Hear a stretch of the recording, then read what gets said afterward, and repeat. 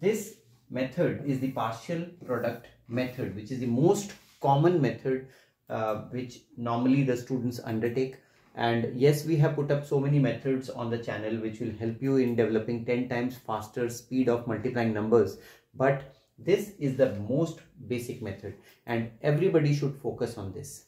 Talking about short tricks, let me tell you about the exclusive nominal costing super combo which we have bought out especially for our students who are preparing for quant exams. This is the super combo of quant and reasoning.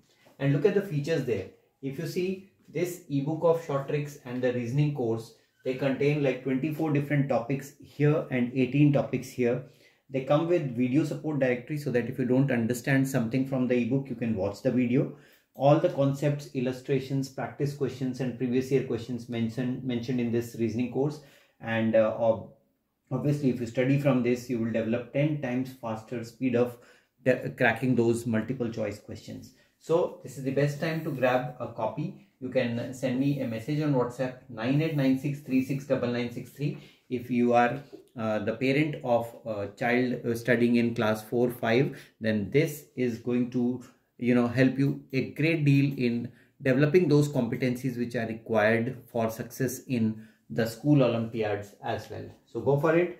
The description also contains all details.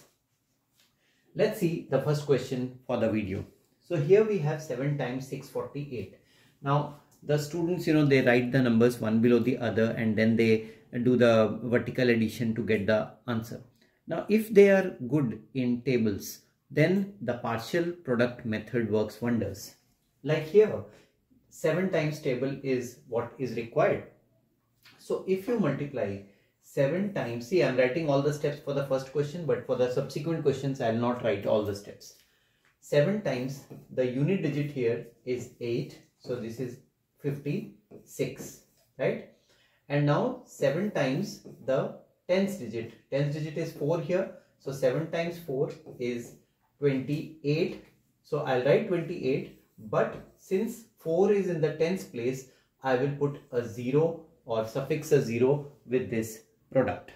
Likewise, if I have to multiply 7 by the hundreds place here, that is 6, 7 6 are 42, but 6 is in the hundred place, so I will write 42 but suffix 2 zeros with this. Now this is what we need to understand when we are using the partial product method.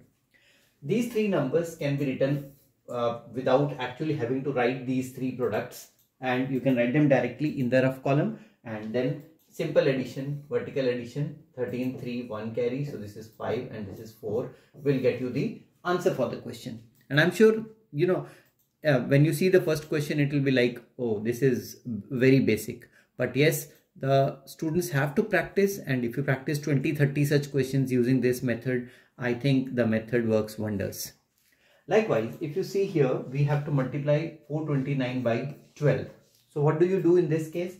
Again, see, I wrote all the products here, but I will not be writing all these things now. I'll write the numbers directly.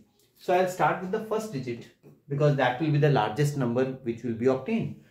12 4 times is 48 and 4 is followed by 2 digits. So 2 zeros to be written here. Likewise, 12 2 times is 24 and 1 0 because 2 is followed by only 1 digit. So 24 and a 0, 24 and a 0, and then 12 multiplied by 9, which is 108, and since this is the unit digit, you don't need to multiply it by anything. 108 is to be written directly here, and then 8 4 11 means 1 and a 5.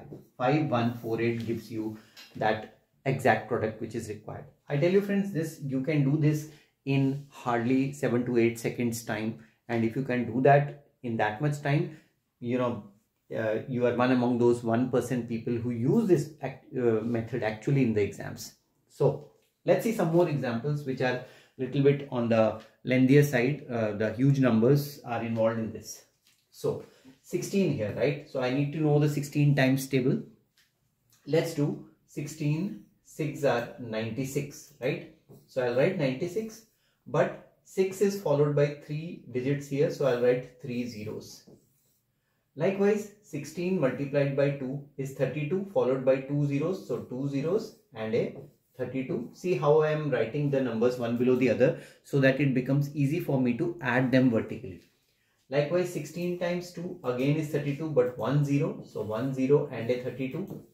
And finally, 16 times 4 is 64, which I have to write without any zeros because that is the unit digit. And now I have my four numbers. So this is 4, this is 8, and then this is 5, and then this is 9, and this is 9. So 99584 is the answer for this particular question. You can pick up the calculators and check. I'm sure the answers are not going to be wrong. This is the beauty of this method. The calculations look big, but they are not. And the chances of committing the errors are nearly 0%. Now, 14 times table. So we need to know 14 times table now. 14 times 4 is 56. And how many zeros? 1, 2, 3, 4 digits after 4. So 4 zeros. 1, 2, 3, 4. Likewise, 14 times 1 is 14 and 3 zeros. So I'll put 3 zeros like this and then write 14 times 1, 14 below 60 here. And then 14 times 7 is 98 followed by 2 zeros. So 2 zeros and then I write 98. Then 14 times 3 is 42 and a 0. So 0 and a 42 like this. And then 14 times 3 is 42, which I have to write in the last 2 digits, below the last 2 digits. So I got all my numbers and now very easy. 2, this is 6, this is 12, 12 means 2 and a 1 carry. 14, 14 means 4 and a 1 carry. So 8 and then 5. 5, 8, 4, 2, 6, 2 is the product. Much more easier method as compared to the traditional multiplication which the students do. But obviously, you know, the number which I have taken here, you should know the 16 times table and 14 times table here. So here we have a number 648 and I need to divide this by 7. So let's think that we don't know what is 7 times table, like 7 times 1, 7 times 2, 7 times 3, 7 times 7, 7 times 8. It's difficult for a child and he commits errors in using those multiples. So he surely will know what is 7 times 5, right? Because that is half of 70, 35, right? So what I will do here is I will do 7 times 5, which is 35, and instead of 5 I'll write 50 so that this becomes 350, and I'll subtract 350 from this. So this will become 8, and then 14 minus 5 is 9, and then 5 minus 3 is 2. So I have a smaller number, but remember this is a partial quotient. This is not the complete quotient because we have a big number 298 here. Now suppose you know 7 2 times is 14. So you can do 20 times. 7 20 times will be 140, and therefore if you subtract them you will get 8, 5 and 1, and then you can do 20 times again because 7 20 times is 140 again. So you will get a smaller number which is 18, and now 7 2 times is 14, which gets me 4 as the remainder because now 4 is smaller than 7. So what is the quotient? Add all these partial quotients, you get 92. So the quotient for the question is 92 and the remainder is this number 4. The process looks difficult, but the steps are very easy because all these partial quotients which I am writing here, they are simple numbers, the base numbers, which can be easily translated in the form of these numbers, and then you can subtract and get to the next step. Let's see another example. You will understand it in a better manner. Here we have 4291 and we need to divide this by 12. So again 12 times table is tricky, right? But I know 12 2 times is 24. So I'll do 200 times so that this becomes 2400, and now subtract, you get 1 9, and then 12 minus 4 is 8, and 3 minus 2 is 1. So 1891. Now 12 1 times is 12 followed by 2 zeros. So 2 zeros here. So I'm doing 1200 times, which is 1200. That's pretty obvious, right? So What do you get now? 196. 691. And now if you know 12 5 times is 60. So I'll do 5 times 60, but I'll put a 0. So I'll put a 0 here also. 1250 times is 600. So I get a 91 here. And then 12 5 times is 60, which gives me a 31. And then 12 2 times is 24, which gets me a remainder of 7. So the remainder is 7, and add all these partial quotients, you will get the final quotient 200, 300, 350, 357. 357 happens to be the quotient, and 7 is the remainder. See, now the process will look more easier. We are dividing numbers by 7 and 12 here on this slide. Let's take some more complicated examples to be sure that the method works for big numbers also. And it is more useful for big numbers rather, because 7 times table, 12 times table you might remember, but 23 times table is always tricky. Let's do for 14 times. So here we have 6, 2, 2, 4, which is to be divided by 14. So if I don't know 14 times table, so I can do 100 times, that will be 1400. So I can write this number as per my convenience. 14 times 100 is 1400. That's pretty easy and obvious. So 2, and so 12 minus 4 is 8, and 5 minus 1 is 4. Now you can keep on doing 100 at a time. So this will give you another 1400. So 4, 2, 8 minus 4 is 4, and this is 3. Keep on doing 100. So 1400, and then you have a 4, 2, 0 and 2.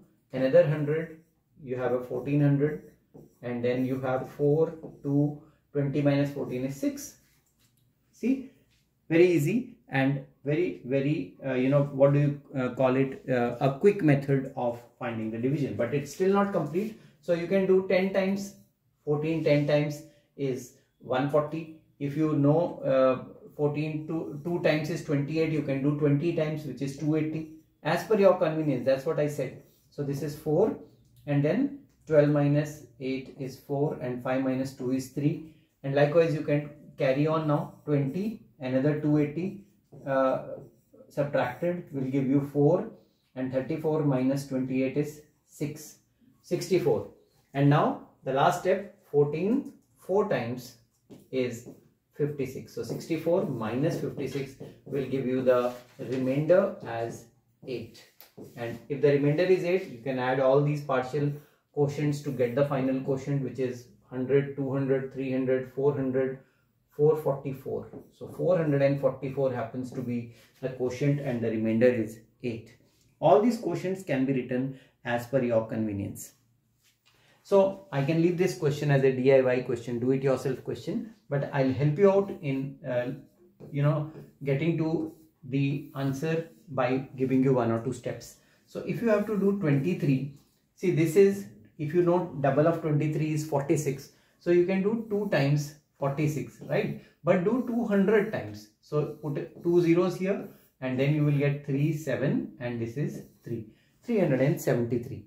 So after this, I want you to work on this, find the partial quotients and add all the partial quotients to get the final quotient. Okay, so do comment what quotient did you get by following this method, and did you find this method more easy for big numbers? In my subsequent videos, I'll be taking numbers as big as 3-digit numbers also. If you divide by 3-digit numbers using this partial quotient method, this will be more useful. So friends, if you like this video of division of big numbers through partial quotient method, do share it with your friends.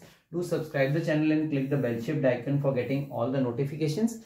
Thanks for watching this, and all the best.